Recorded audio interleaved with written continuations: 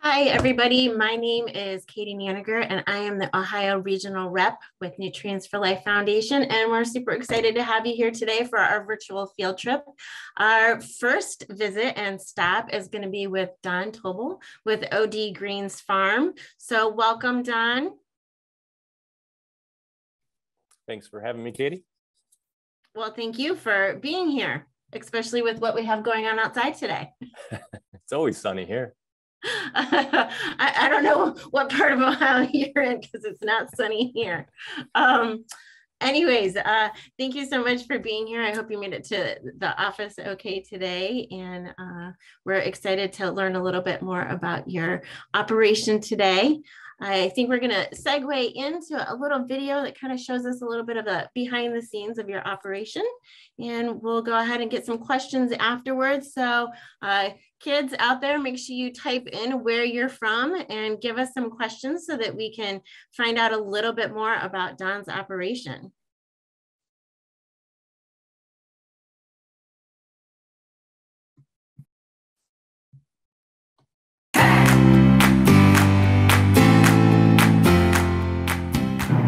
My name is Don Tobel. I'm the owner and operator of OD Greens. We are a veteran-owned small business, and we use hydroponic farming as a platform for mental health counseling for disabled veterans.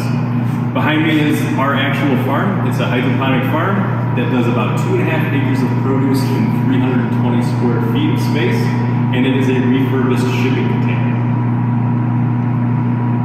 In the cooler here, we have some of the lettuce that we grow. We actually have 7 types of different lettuces inside the farm.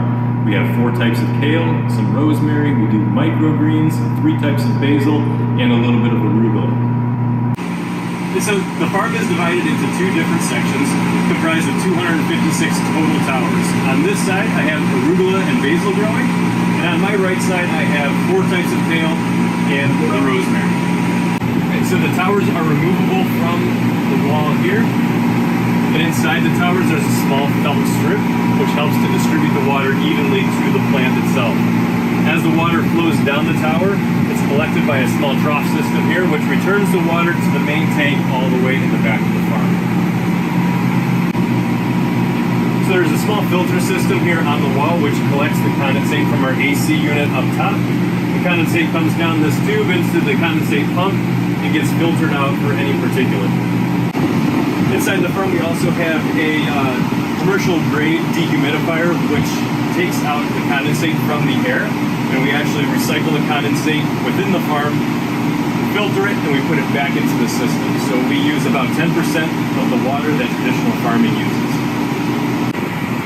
Okay, so inside the farm, we have our LED rope lights that hang down to provide our plants with the light that they need in order to grow. There is a specific ratio of red to blue light to optimize for leafy greens. So you'll notice the magenta glow of the lights. We actually don't heat the farm at all, even in the depth of winter, because the ballasts that control the lights actually throw enough heat to heat the farm throughout the winter months. On the wall here, we have our different types of nutrients, specifically for hydroponic growing. It's a 2-part nutrient, and it is automatically dosed with our dosing panels here that use the peristaltic pumps, which are under constant monitoring, and the information that comes from our sensors gets pushed to our computer on the wall there, and it lets the farm know when to dose the specific nutrients that we have. So we use a 2-part nutrient solution, A and B. There are different compositions in each. This one has 14% nitrogen, 0 potassium, and 7% phosphorus. And so the reason that they are separate, A and B, is that when you mix them together in solution, they don't play well, and you'll get a precipitate that comes out within that solution. So I got a whole bunch of jugs on the wall. Effectively, they're the same, but it just depends on what part of the farm you want to feed. So from here over is the main area, and these nutrients, A and B, as well as the pH adjuster and a desalinating solution for the main area. Again, nutrient A, nutrient B, and pH down for the seedling area. Right, So I do have two dosing panels because there are two distinct parts of the farm, the seedling area and the main grow area behind me. Each one of these panels controls nutrient A, nutrient B, and the pH. I'm taking constant reading of the temperature, the EC or the electrical conductivity, as well as the pH of the solution. I also have external sensors, so with this one I can take the measurement of the EC by a hand reader and compare that for calibration purposes against my sensors, which push the information to the computer. And so like any good modern technology, there is an app for that. I can control effectively everything inside the farm, including the lights, the watering times, and I can make sure that everything is within the normal limits of the farm right here from the app on my phone. I've been as far away as 1,000 miles and still been able to check in on the farm. So while my business has an agricultural component, the true mission of OD Greens is to provide mental health and workplace training for disabled veterans. We just happen to use a hydroponic farming environment to do that. So here in our waiting area, we have coolers that are set up, and we take the produce that we grow right here on site. We bag it according to order, we place it in the coolers, and then our customers come in and grab it whenever they want. On the wall over here, we also have locally processed honey, and we have a couple other veteran-owned small businesses who do a little bit of business here with us.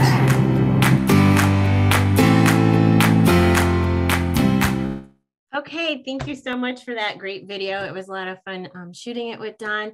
So we saw in the beginning that it was running a little bit slow. It's kind of like travel on our roads today because we're in the middle of a pretty good snowstorm up here in Ohio. So just as we're challenging and going slow on the roads, our video is a little bit short or a little bit slow there in the beginning. So Don, do you want to just kind of recap a little bit about some of the areas that were being mentioned when we had a little bit of the technical difficulties there?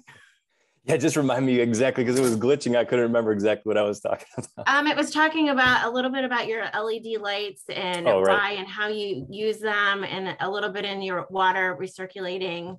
Yeah. So the LED lights that we have in the farm, they're strips, and there is a specific ratio of red to blue. And in the main grow area, that's going to mimic more of the later summer type of sun. So there's more red to blue ratio in that mix, as opposed to in the seedling area where there's more of a blue ratio to again, mimic the earlier springtime sky. Perfect. And a little bit on what you use within your water. I think it's really important, the ratio and how much the farm actually uses and saves compared to traditional agriculture.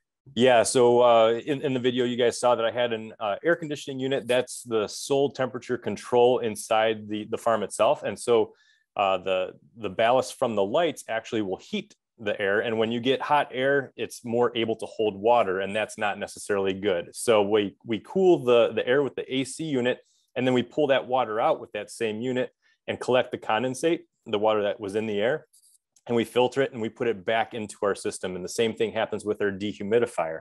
And so that allows us to kind of work inside this enclosed environment and use much less water than what traditional farming would use, because in traditional farming, you're going to lose a lot of that water to the environment and natural evaporation. Great. Students, if you want to go ahead and type in, let us know where you're from. Any questions that you have, make sure you throw them up into the chat. We'd love to hear where you're from. I do have a couple of questions. I have a question from Jay from Kansas. He would like to know, do you prefer to buy fertilizer from a local source, such as a co-op, or do you prefer to replenish the soil? Yeah, maybe a little bit challenging. Yeah, so it's been really difficult to buy fertilizers for hydroponics locally. The nutrients that I do use in solution are pharmaceutical grade, so they are very, very high end types of nutrients. I try not to introduce anything from the outside environment into the farm, again, because we want to maintain that sterility to a point and the cleanliness inside, and we don't want to introduce pathogens and pests that might be coming from outside into the farm. That helps us to not have to mitigate any issues, and we don't have to put any types of pesticide onto the produce itself. So we try to stay as clean as we can with all of that. Okay, perfect. Couple questions coming in. Haley would like to know, how did you learn how to do this? Maybe a little bit, what spurred you on? Yeah, I think it was just innate interest and trying to figure out new ways of doing old things. And so that's kind of the way I'm wired. I'm a little bit of a problem solver. And my first hydroponic system was actually an aquaponic system. So it integrated fish culture into the water as well. And so we use the fish waste to provide the nitrogen in the solution for the plants. And that was the first system that I built at my house. And I saw that there was an interesting relationship happening there, and it was also therapeutic. And so that kind of was an insight for me to start my whole business, which integrated mental health with agriculture. But at a commercial scale, aquaponics is extremely difficult. And so I transitioned over to hydroponics. And that's when I ultimately took the big leap and bought the container farm that was in the video. Excellent, thank you. We just had a horticulture class from Goose Lake, Iowa, just join us, so welcome. We have another question coming from Ventura, California. Mrs., and I hope I say this right, Fickenshire would like to know that what the plants, we know that plants need sunlight to produce their own food. Can you be successful with hydroponics without a red light? Great question. Yes, so right, the plants need the light in order to make their own food through photosynthesis. And in our farm, obviously you saw the two color lights, and you might have only really noticed it as one magenta color, but inside those lights are actually a red and a blue. And I mentioned a little bit in the video about how there are different ratios of each of those to mimic different colors in the sky. And so the light colors that I use in the specific ratios of red to blue are tailored specifically for leafy greens. And if you put this on a whole spectrum plot, you would see that if you want it to flower, then you would need a different ratio of red to blue lights as well. So I'm not really equipped to do flowering, fruiting types of plants inside the farm, because that would be a different wavelength of light or a different color of light. Okay, we have another question come in, and actually basically the same question from two different viewers. So Mr. Rowley from Michaela, California would like to know, how much produce do you grow per year? Same question came in. And then also, how long does it take to go from seed to table? Okay, so per year, I'm gonna break it down into 50 seconds there. I'm gonna go by a week. And on a weekly scale, we do about 50 to 60 pounds of just lettuce. And so inside the farm, there's 256 towers. We're crop sectioned to have, it is now 36 towers per week. And so within those 36 towers, we've got anywhere between 10 and 12 plants. So that is equivalent of about 50 pounds to 60 pounds of lettuce each week. We have some other stuff as well coming out, as the basil, the rosemary, the arugula, the kale, and the microgreens. So we're above and beyond 50 to 60 pounds each week. Okay, we have another question. Does hydroponics farming produce healthier food than traditional farming? This is coming from Mr. Hubert's 5th grade class at Mound Elementary School in Ventura, California. Yeah, Lots of West Coast today. Yeah, welcome, guys. And that's a great question. That's one that I get asked all the time. And I was actually working with an organization who was trying to figure that out, because we are working in such a controlled environment. They wanted to, again, look at food as medicine and say, okay, well, if you have this condition, we can prescribe, if you will, 3 heads of this type of lettuce and look at the exact nutrient content of each one of the hydroponically grown lettuces. I don't know that they are more healthy than traditionally grown. My advice to anybody is don't back yourself into the corner of eating one type of food. I wouldn't recommend ever to eat fully hydroponic produce. I wouldn't always recommend eating all organic. I would say get out there and eat as many different types of sourced food as you possibly can to have a variety. I think that the variety is the key to any really good, healthy diet. Okay, I have a question here from Aiden from Ohio. He would like to know why you monitor the electrical current. why I monitor the electrical current, the electrical conductivity of the solution, I believe. That is how much of the salt or the nutrient is actually in the water. And so that's how much food you are getting to each of the plants at any given time. So the higher the EC measurement, the higher the amount of nutrient in the water. And there is a specific window where the lettuce or the other plants that are growing in the system have to operate within. And typically we're anywhere between like 1450 and 1500, I think it's millisiemens per cubic centimeter on the EC chart. So that's just showing us how much food is in the water for the individual plants.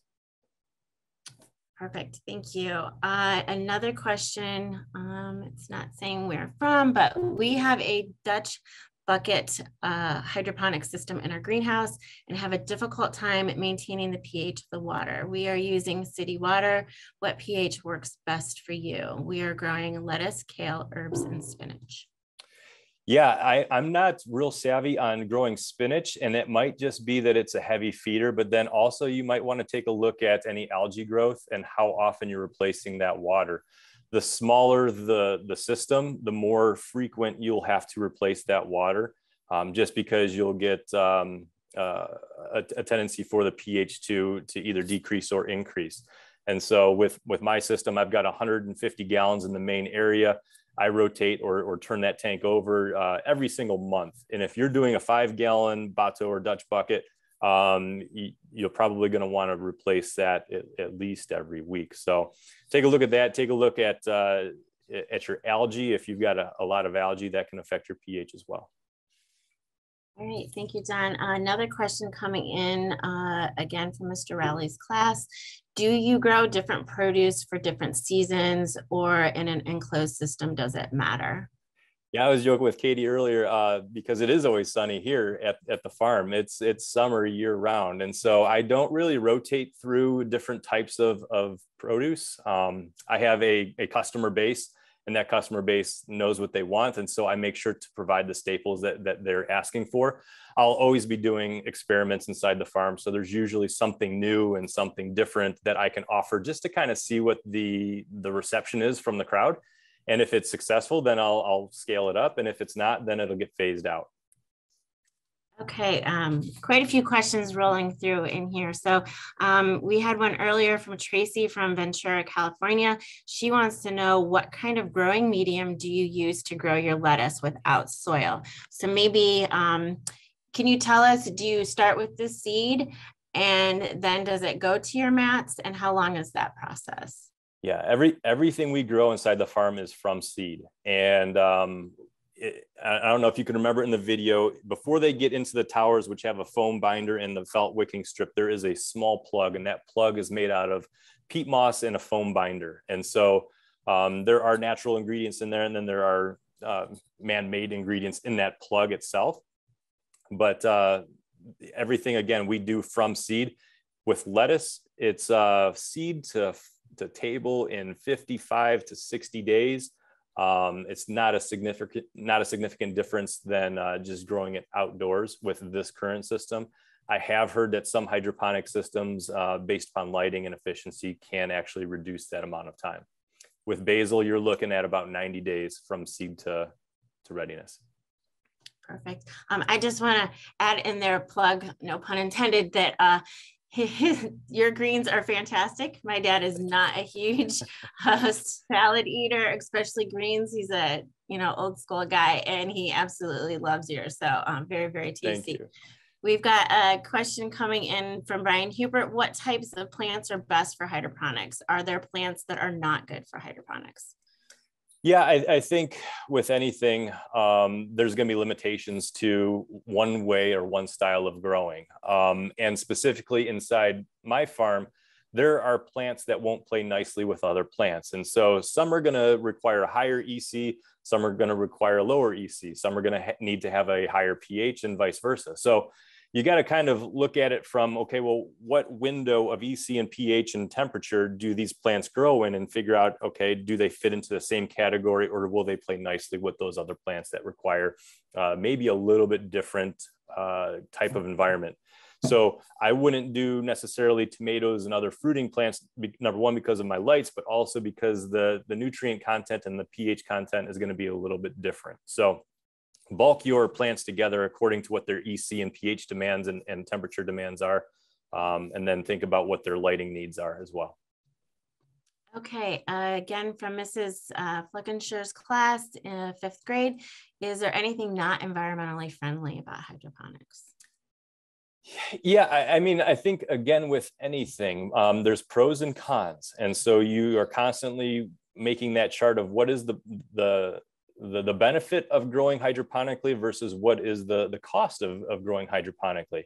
And so with hydroponics, again, being fully indoors and self-contained, I do use a lot of electrical energy, and a lot of electrical power plants are fueled by coal. And so there's that whole, you can't create energy from nothing. You can't create and destroy it. It's just one of these things, but we have to transfer that energy from some other source. And so if my electrical grid is connected to a coal plant, or if it's connected to a nuclear plant, then that's how ultimately I'm getting the energy to feed my plants inside the farm. With traditional farming, obviously you are using the sun as your main photosynthetic producer there. And so that's going to be much cleaner than any type of indoor grow. And so to our defense, though, we also don't apply our nutrients to the tops of the ground. And so we don't lose it into the watersheds, especially here where we're at just outside of Cleveland. We have a lot of runoff of nutrients that go directly into the Lake Erie watershed. And so that can be problematic come summertime when the temperature of Lake Erie increases, then you get these algae blooms and it results in a whole bunch of problems. And so there's good, bad, and ugly with every type of doing this. Again, it kind of goes back to my point I made earlier about not just being fully hydroponic, not just being fully organic, not just being fully traditional, but kind of working the entire spectrum. Okay, perfect. Thank you for that. We have a question from Susan from Illinois. She asked, what options do students who live in this part of the US have in terms of starting this at home? And another question with that is, how do you treat the substrate initially to contain the chemicals, the fertilizers needed for the plants to grow? Okay, it was Susie that had the startup question. Yes. Mm-hmm. That's a great question. And you can make this as big or small as you want. I mean, you can do hydroponics as easily as an avocado seed in a little glass of water on your windowsill. I mean, technically that's hydroponics. And so it is extremely scalable, all the way to what I'm doing and beyond. I've seen warehouses that are retrofitted with hydroponic growing equipment, and they just do an incredible volume of produce out of that scale. So that's, I think, one of the advantages that this type of growing has, is that it is super scalable, and you can start as small as you want and you can make it as big as you want. The second part question, I think it was about the substrate. Mm-hmm. Okay, so yeah, when I get the plugs from my supplier, I don't really do much to them. Sometimes I will treat them with a hydrogen peroxide solution, just to make sure that any pathogens that are on it, like powdery mildew or molds or algae, is not on the plug when it comes into the farm. And so that's just kind of my remedial action on that, to make sure that it isn't infecting my farm with something from, again, the outside. And that's just kind of how I sterilize everything from the get-go. But then I will introduce beneficial bacteria, mycorrhizae, and some different types of bacterias into the system. You start with as clean of a solution as you possibly can, but sometimes it can be too clean, and you need those bacteria to get in there to make those nutrients more usable by the plants themselves. And so we have specific bacteria, specific fungus that have to go into the system, and I add those manually as well. Okay, we're going to do one more question, then we have got two others live, and then we're gonna be heading south to where it truly is always sunny all the time. Okay, we have a question here from, actually, it looks like we've covered most. Oh, here's one. This is from Upper Lake, California. It's Erica. How do you monitor or maintain the health or the biodiversity of your soil or your mats?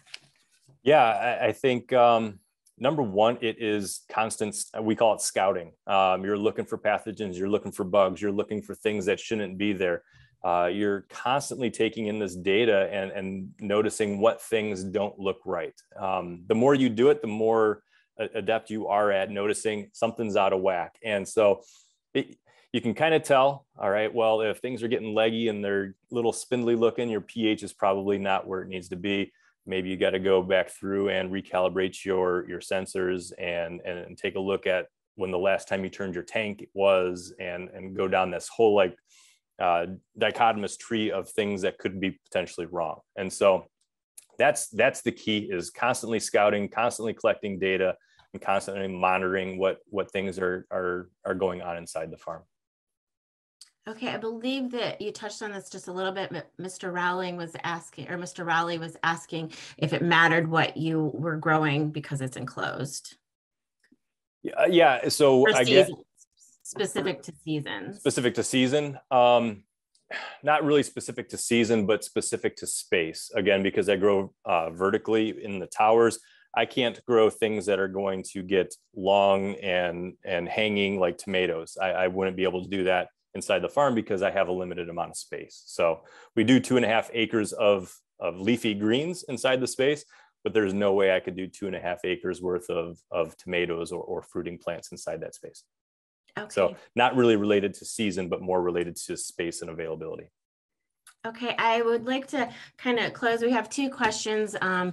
Maria and Anna both kind of asked. Maria's from Cambria, Illinois, and she wants to know, how do you use veterans to help you? And then Anna asked, how do you make this therapeutic for veterans? So maybe you also want to just briefly talk about your logo, because I think it's a unique logo to that. And I know that this is very much passionate and close to your heart with this. So if you want to go ahead and take us away and wrap us up with this, that would be fantastic, Don. Yeah, definitely.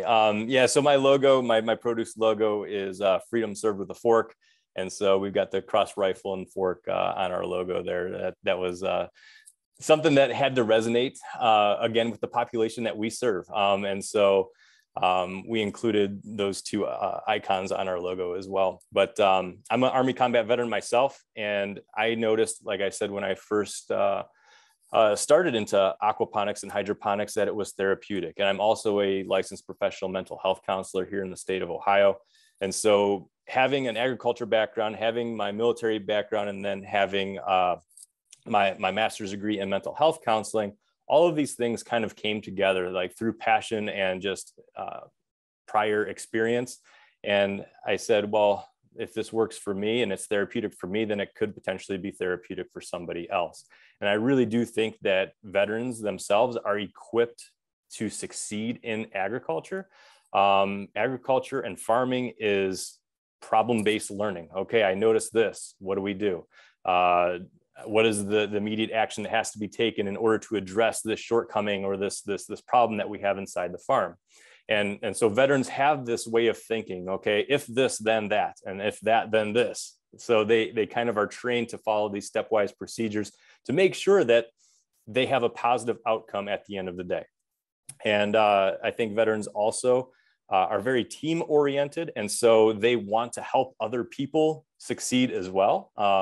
So I think that it is a very, very natural fit for veterans to be involved with agriculture and farming as well, because of their prior experience and their previous training. Well, since the first time that I met you, I've been intrigued by your operation and your mission and your passion. So thank you so much for your time today, Don. We're going to go ahead and leave our hats, and we're going to put on our sunglasses, and we're going to head south to Florida to visit with our citrus grower there. But real quick, I just want to take you guys on a little, not really an experiment, but Don talks about how he also has honey at his shop. And I am slightly obsessed with honey. I love it in just about anything. I'll even put it in my coffee, my tea, my toast. I love it. So of course I had to buy a jar when I was there visiting with him. So I said tea, I love to put it in tea. So I just want to talk with you guys for a minute. If I use this same tea bag all week long, how is my tea going to be? Well, I have here, if you take a look with me, this is from my first tea bag. And this is me using the same tea bag over again. You can see the difference, right? So it goes back to, if you think about what we needed to grow to be able to have the herbs for the tea. So it's the soil and soil health. So if we do not amend our soil and add the nutrients back into it that we take out, just as we take vitamins for ourselves to keep us healthy, we need to do the same thing to the soil. But sometimes we have those challenges where the soil, the nutrients get away from us, literally. And Don talked about that a little bit. He talked about how we kind of struggle here in Western Ohio with our nutrients, making it off the land and into our waterways. So if you're interested in that and learning more and discovering the hows and whys, and it's not just agriculture, it's what happens in our own backyards and our own lawns and some of the activities that we do. You can go onto our website and take a look at H2Know. And basically this is going to kind of take you on a journey in your class with different activities that you can do. It's a digital case study on harmful algal blooms. So it gives you a little bit more information. So make sure you check that out too, to just kind of learn about the 4 R's, and the 4 R's of the right rate, the right source, the right time, and the right place. And these are all key components to having and keeping our soil healthy. So with that, let's head south. I wish I was heading south to actually meet you, Ben, and learn a little bit more about your production. Although I've heard that you guys' weather has not been so hot either, but I'm going to say that it's definitely sunnier and warmer than it is here. So thank you for that. And I do just want to just real quick say that somebody in the chat said it's such a great way to serve and honor our veterans. I love this business model. Thank you for all you do and for your service. So thank you again, Don. Okay. Ben, welcome. How is it? Is it sunny, beautiful, and warm down there? It is now. You're right, though. This past weekend, for us Floridians at least, we had to pull the jackets out of the attic to stay warm. I was going to say, I saw plenty of pictures of poor little palm trees being covered and poor little citrus trees being covered. And yeah, not good. Definitely a scary time. So hopefully there'll be some questions on that. If not, I definitely want to learn more about that. So again, thank you so much, Ben, for being with us today and sharing your passion and giving us a little inside taste of what you do. I think I speak for all of us that we love a good glass of orange juice or a good old orange. So thank you for what you do. I think we're going to transition over and see a little video that you put together, which I have to say is absolutely fantastic. So thank you for your time.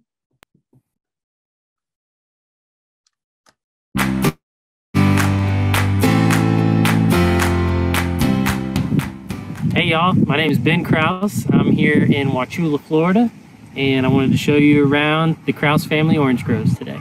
Come on. Now let's talk about what an orange tree needs to grow. The first thing is water. Orange trees drink an average of 10 gallons of water a day. They also need food, and food for a plant is fertilizer. Most of our fertilizers have 3 main ingredients: nitrogen, phosphorus, and potassium. Those 3 things, along with some other spices that we throw in the mix, help that tree grow big and taller than us. So the growing process for an orange from start to finish starts with the bloom. An orange tree blooms, and that is the start of the crop that we care for until maturity. The blooms look like this. Come in a little closer, a nice little flower.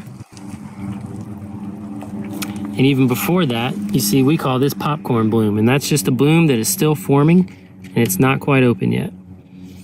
And then eventually the blooms set into fruit. This tree's a little ahead, and you can see, look at there, that tiny little orange there. Give it a year and that'll be juicy and sweet and ready to eat. So once the tree sets on a piece of fruit, that little marble-sized orange that I showed you, now the game is on. As a farmer, it's my job to look after the tree and make sure it has what it needs so that that baby orange can become a big, beautiful orange. So one of the things that we're always combating are bugs. Bugs love to eat on these trees and other funguses and bacteria. The biggest challenge we have right now in Florida is a disease called greening. Greening is really tough to deal with. Everybody has it, but we do the best we can to care for the tree. Greening enters the tree mostly through these young shoots. That is a brand new orange tree leaf that's getting ready to grow, and there's a bug called a psyllid. And a psyllid, it's like this miniature fly, chews on these leaves, and that psyllid is what carries the bacteria around, known as greening. It'll make this whole tree sick. The tree will struggle to produce fruit, and it makes it really challenging. But as farmers, we do the best we can with what we have, and we are just thankful that we get to work in the dirt for a living. Come in a little closer. This is a Valencia orange tree, which is most of what we grow on our family farm. Valencias are known for their high sugar content, which makes them very valuable, and they're the primary ingredient in most US-made orange juice in America. So Tropicana, Simply Orange, some of those labels that you're probably used to seeing in your grocery store come from the Florida Valencia orange. Now they're not quite ready yet. You see the peel still green, which that can fool you sometimes too. Just because the peel's green doesn't necessarily mean it's sweet. But I know it's January, and so these need a little more time. Now, as an orange grower, I eat a lot of oranges. Not necessarily because I love them so much, which I do, but because tasting them is one of the ways that you know that they're mature. So I cut them open like this, run my knife around, just like this. See that? And then you get yourself a bite.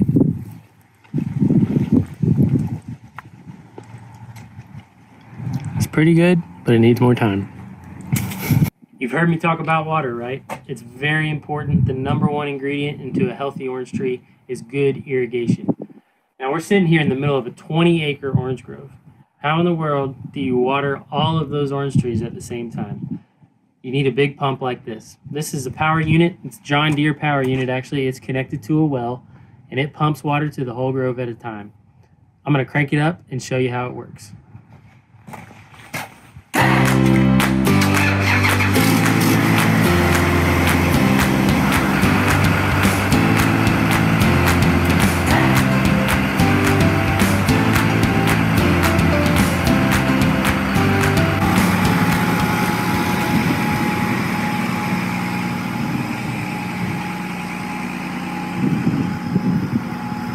So each one of these trees has its own sprinkler.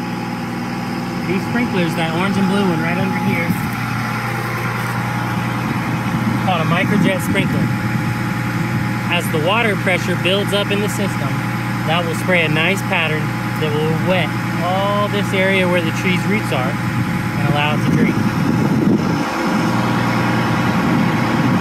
So what happens when a tree gets greening? Well, unfortunately, that is the beginning of the end for that orange tree. It may still have a couple more productive years, but after a while, it becomes more economical for us to get rid of that tree and put in a new one. This is a young tree, but what happens if the whole grove gets greening? Well, when that happens, we just have to hit the reset button, and we like to just start over. We have big equipment, a front end loader that comes in, it pushes all the trees up, stacks them, and we burn them and get ready for a new planting. This is a field that was just pushed a few months ago, and we'll plant it in a couple months more. Okay, so this is a manure planted grove. We've been slowly adding new trees to this grove. There's two things I want to show you. One, you might notice there's something on this brand new tree. We call these psyllid bags. Remember the psyllid that I talked about earlier? It's that tiny fly that carries around the greening disease that we're struggling so hard to combat. Well, the psyllid is actually too big to fit through the holes of this bag. And so it allows this young tree a head start before the psyllid can attack it to grow big, to grow a root system, and to give it a fighting chance of surviving. One of the other things we love about this bag is that it keeps the deer off of it. Wildlife, you never know what you're gonna see in the grove. And they're beautiful. I love it. Every time I see a turkey, a hog, a deer, I take a picture just because I'm so taken by its beauty. But they can cause a lot of damage. And so one of the things these bags can do help us with is keeping the deer from chewing on the leaves. This tree got eaten by a deer. Sometimes the buck deers, when their antlers are growing and they're itching, they'll come up to these young trees and scratch their head, and it'll kill a tree. Every farming operation has to have equipment. And for us, we run John Deere tractors. Let me show you a couple of the things that we use when we take care of our grove. This right here behind the tractor, this is called a disc. This is what you use to churn the soil. And we typically only do that ourselves when we're in between plantings. So the field that I just showed you that we pushed up and are getting ready for new trees to go in, we'll use this disc to churn the soil to prepare it for the new trees that are coming. Another thing we'll use is a mower. Behind this big tractor here, this is a 12-foot mower. It's our standard mower. It fits perfectly between the rows of the trees to keep the grass and the weeds all at bay. The grass and the weeds can cause problems because they compete for the same nutrients, the same water that orange tree does. So if the trees and the weeds get too big, then the orange tree doesn't have the food, the moisture, and everything else that it needs to survive. One other item we use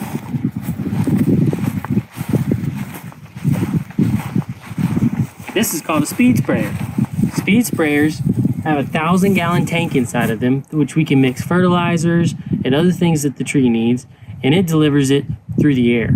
So as that tractor pulls right down the middle of the orange trees, it's delivering the chemical, helping that tree to go. We've taken care of our orange trees all year. They bloomed, they set a crop, we fertilized and watered them. Now it's time to pick. How we pick them. We bring in harvesting crews and they move through the grove. They have ladders, they climb up to the top of the tree, get every orange, and they're collected in a big truck. And we call that truck the goat. I have no idea why, but we call it the goat. And the goat gathers up the oranges and then has a big lift bucket. You'll see it in the video. Lift bucket picks it up, it dumps it in the trailer. At that point, the truck driver takes that trailer to the juice processing plant. Tropicana, Florida's Natural, Simply Orange, you know the labels. They make their orange juice right here in Florida. And so each orange is unloaded from the trailer and then it's squeezed. They process it and they bottle it, and then it heads to your grocery store so that you can enjoy it for breakfast, lunch, dinner, whenever you want.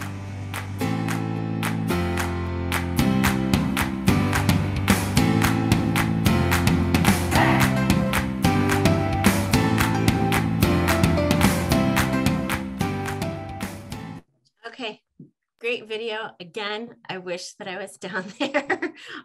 Just you could feel the warmth and smell it in the air. So good for you, Ben. I'm not jealous at all. So I'd love to send you. Do you like white sand? Because I have plenty of white sand outside that I could send your way. Okay, thanks again. Okay, we've got questions rolling in. Again, please make sure you put your questions, submit them, and let me know where you're from. Also, we have Mrs. Fleckenshire, and I hope I'm saying your name right. So she has quite a few questions here, again, from Ventura, California. She said that we live in a drought area. How much water do you use monthly?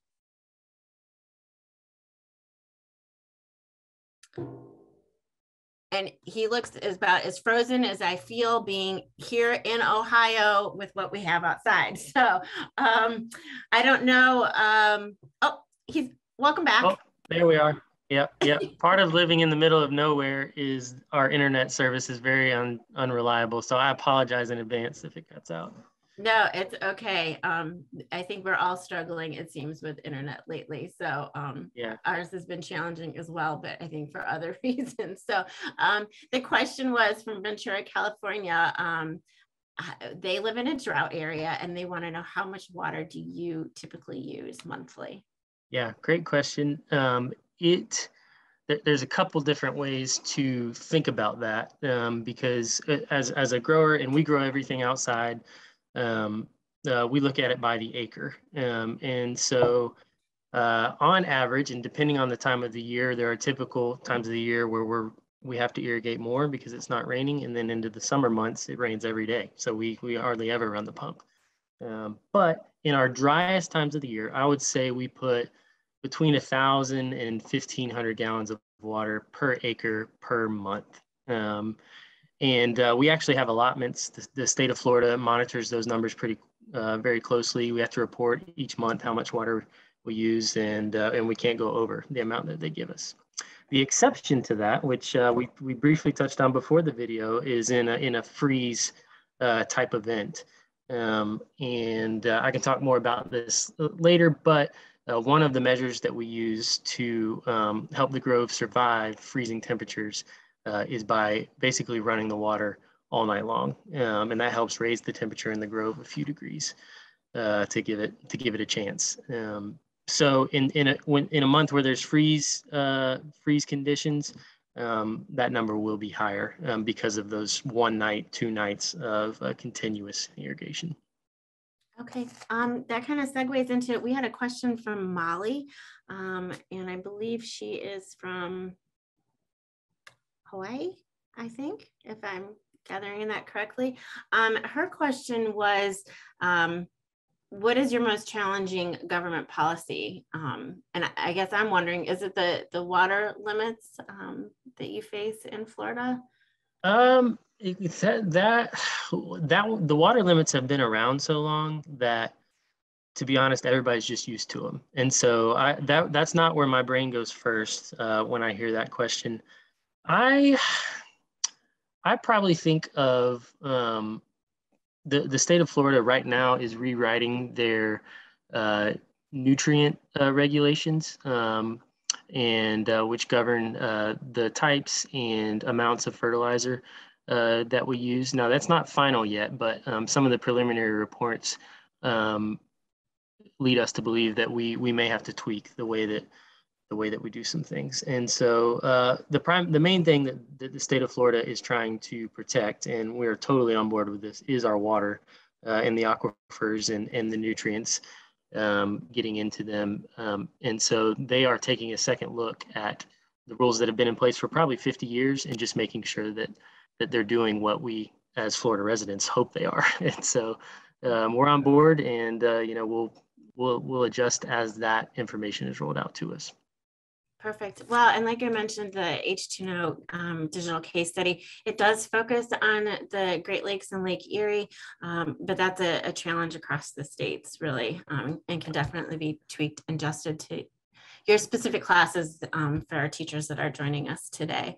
We have Mrs. Fleckenshire asked another question. What is your yield of oranges per year? Again, probably the best way to think about that is per acre. And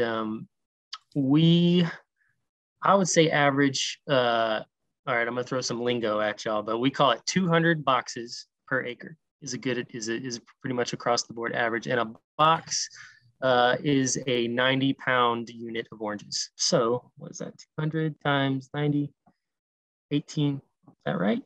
200 times 90, 18,000 pounds of oranges per acre, yeah. Okay. Yeah. That is a lot. It's a lot. Let me keep going on that though, because this greening disease from the video, it really is a big deal and has changed everything. It showed up in about 2013 in the state of Florida. And before greening was here, a grove on average would produce 700 to 800 boxes per acre. And now, because of the disease, we're producing on average 200. So that's a 75% decrease over the last decade that we're still trying to wrap our minds around. So, okay, that actually that was a second part to a question that she had as well, was how many trees do you lose per year to green? And do you use any sort of pesticides to keep the bugs away? And I'm kind of curious too, where did the insects come from? Do you guys know? Is there a natural predator to it here? There are some natural predators, but because the psyllid, I should say, has been around Florida for years, even before greening, you could find psyllids in your grove. But the problem started, and greening started showing up in our orange trees when what we call hot psyllids began being found, which is just a psyllid that is carrying the greening disease. And so where the hot psyllids came from, a lot of people point to imports and produce coming in from other countries that it just inevitably is going to have some bugs and things on it. Maybe it was some of the greening bacteria in a psyllid that wasn't infected that was living in Florida. I don't know, but it definitely came from. It was nowhere to be found in 2012. And then it was everywhere in 2013. So it wasn't like the bacteria came from nowhere. It had to have been introduced from a foreign source. So, is there a specific pesticide that you use to try and prevent them, or how do you? There's a lot of yes. There are several different options you can use.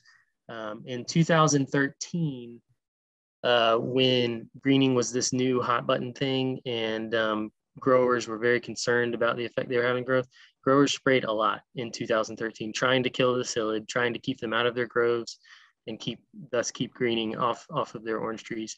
We've learned since then that you can't really keep up with them. They reproduce so fast that greening is so prevalent. Now 100% of orange trees in Florida are infected with HLB greening. And so as a grower, you're always weighing the effectiveness and the costs. And, we can kill a psyllid, but our trees already have greening anyway. So what are we really doing in the end? And so those sprays have actually been pulled way back because growers have realized that we've kind of already lost that battle. And so we just have to learn how to grow a greening infected orange tree instead of trying to keep greening off of our orange trees. Okay. So do you lose a lot of trees to the greening? We do, yes. Normal attrition is probably between 10 and 15%, I would say, a year. Our trees that we have to pull out of the ground, burn them, and put a new one in its place, which is a really big deal for us because the life of an orange tree is about 30 years, I would say, a productive life, and which compared to, like a watermelon or a strawberry or something that you planted in the ground, it grows, you harvest it, and then the plant's gone. And then the next year you plant a new plant. Here, we're really trying to keep our tree inventory as long as possible. It's a 30-year investment when you put an orange tree in the ground instead of like a 6-month or something with a row crop. So it's another challenge that has become normal, and we're just doing our best to find ways to keep doing what we do.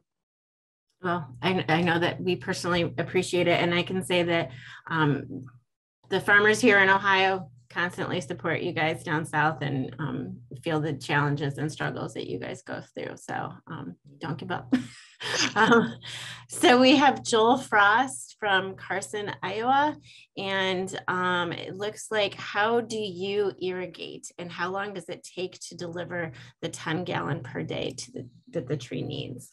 Yeah, so the irrigation in our groves, we are all on microjet sprinkler systems, which you saw in the video. Those jets that we have, they're calibrated to put out about 10 gallons an hour. And so because it would, we don't want to tax our pumps. It's hard on the pumps when they run every day. So often what we'll do is we'll run it for 2 hours one day and 0 hours the next, 2 hours one day, 0 hours the next. And that also kind of helps if you think about a tree in the wild that's not connected to an irrigation, man-made irrigation system. It's just waiting for it to rain. And 9 times out of 10, it doesn't rain every day. And so these trees, we're trying to basically mimic what Mother Nature does by water one day, no water the next, and it helps the tree cycle like it's designed to. Okay. Mrs. Fleckenshire is asking, what is the average size of an orange tree and of an orange itself? An orange tree, that varies a lot. And the main driver of that will be the rootstock that the tree was budded to. If if I went off track there, most of our trees in Florida, when a nursery is growing that tree for a grower to plant one day, they will grow 2 trees. One tree that has a specific type of root system, and then the other tree that grows a specific type of orange. And then once those trees kind of become little sprouts or seedlings, they'll actually cut the top half off of the orange from the orange tree that you want and attach it to the bottom half of the rootstock, the root system that you want. And together you have this new orange tree. The rootstock, though, drives what the size of the tree will be. So that was a long way of saying anywhere from 8 feet tall to we have trees that are 25 feet tall. And that's all driven by the rootstock. Okay, we have the orange. Go ahead.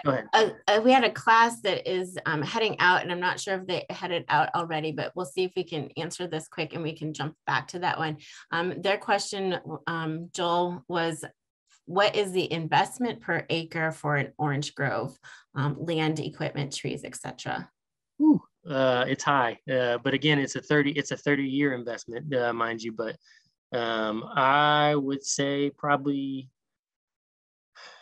$3,000 to $5,000 an acre, which I know is a range, but $3,000 to $5,000 an acre you would have. Okay, and one more question for a teacher that's scooting out. If a tree has leaf curl, how do you correct it? Any tricks? Hopefully the leaf curl is caused by the tree is just thirsty, and so you water it. Leaf curl can be a sign of many things, though, most of which, other than the tree being thirsty, means that leaf has died and it's going to fall off. So when we see a bunch of leaf curl, we start watering and we hope that fixes it. If it doesn't, the leaves fall off and you move on. Okay. Yeah. Becky from Bishop, California says, how many pounds of oranges do you produce on your farm annually? And this is coming from her class. Yes. So probably around 200,000. Hold on, I got to get my calculator out for this. No, I was way off. I'm glad I did that. 18 million would be a rough estimate. 18 million pounds. Yeah, 18 million pounds. That's a lot.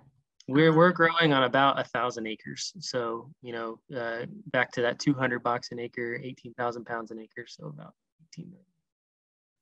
We're really not that big either. This is a family operation through and through. And so that sounds like a lot when you're growing outside. I know I was watching Don's presentation in the hydroponics and being indoors. You're really making much better use of your space, where here, you spread out instead of up. Okay. We have another question from Brian Hubert. What other pests do you deal with? There are funguses. I group everything as a pest, but funguses of citrus canker is a big deal. We have another one called melanose that affects the development of the peel and can ruin an orange. Bug wise, take your pick. I mean, Florida is a very subtropical climate, and so if you've ever vacationed in Florida in the summer, you get that. You get bugs in your house. You get the mosquitoes are so big they'll pick you up and carry you away. Sometimes it feels like, and but some of the main ones that can cause damage are the psyllid. There's one called the citrus leaf miner. There's a few mealy bugs that we have to look out for, and then citrus rust mite is the other one that you'll hear about a lot. Okay, we're going to go ahead and we're going to take one more question. I do want to let everybody know that we have another presentation that's going to take place noon Central Time, 1 p.m. Eastern Time. And we'll be back here again and we can ask more questions. But we'll go ahead. We'll take one more question for you, Ben. Do you use any type of hedgerows or cover crops to attract beneficial insects or to promote biodiversity in your orchards? That is actually not a new concept overall, but it is a very new concept for commercial citrus farming in Florida. There are some scientists at the University of Florida that have been working on that, and they're just starting to roll out their research. Most of what we're finding is the benefits of the cover crops or the hedgerows and the costs there involved far outweigh basically what would be returned to the orange grove. And so there aren't many examples of that on a commercial scale, and we have yet to take that step. But it is something like I showed you that grove that we're replanting right now in the video, and it's something that we've been looking really hard at. A perennial peanut, which is typically used for hay, but it's a good source of nitrogen. We've considered planting in the middle of the rows to be another source of nitrogen that we don't have to use from the fertilizer plant and risk it running off and getting into the water aquifers. So. Okay, fantastic. Well, Ben, thank you again so much for your time and for taking us on a tour of your farm. It's been fantastic. I know that I've learned a lot, and I'm sure that a lot of our students and teachers have as well. So we look forward to seeing you back here in just about an hour. So thank you so much. Go grab a nice glass of orange juice. And I think actually I might do the same because I have some orange juice downstairs of some of the places that you mentioned in your video. So thank you again, and everybody have a great day, and keep those questions coming back.